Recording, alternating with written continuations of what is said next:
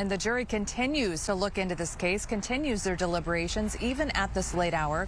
Throughout the afternoon and the evening, they've asked the court to see key pieces of evidence, text messages between the victim and the suspect, and also pictures and video of the crime scene. And even at 5:30 tonight, they sent a note to the judge saying, "We're at a standstill." Also writing, "We have not made any further progress since we started."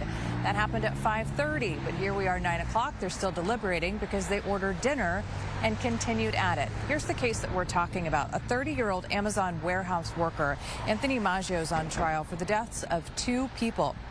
His former girlfriend, Ashtin Eaton, who's the 32-year-old mother of his daughter, Hazel, who prosecutors say he also killed. She was only 14 months old. Prosecutors say he strangled Eaton and smothered his child.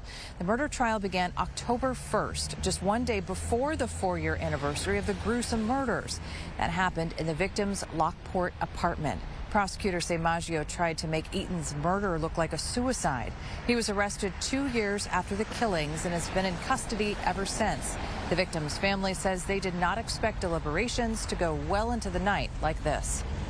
We've been at the courthouse, the Will County Courthouse, pretty much since 9 o'clock this morning. The jury has been deliberating since maybe around 12:30.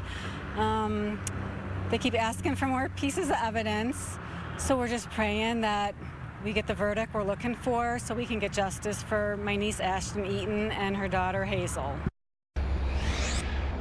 The judge does not appear to want to stop the jury from their deliberations. And in fact, the defendant's attorney has said out loud in the courtroom that he fully supports the jury going as long as they need to tonight until they reach their decision. Reporting live from Joliet, Elizabeth Matthews, Fox 32, Chicago.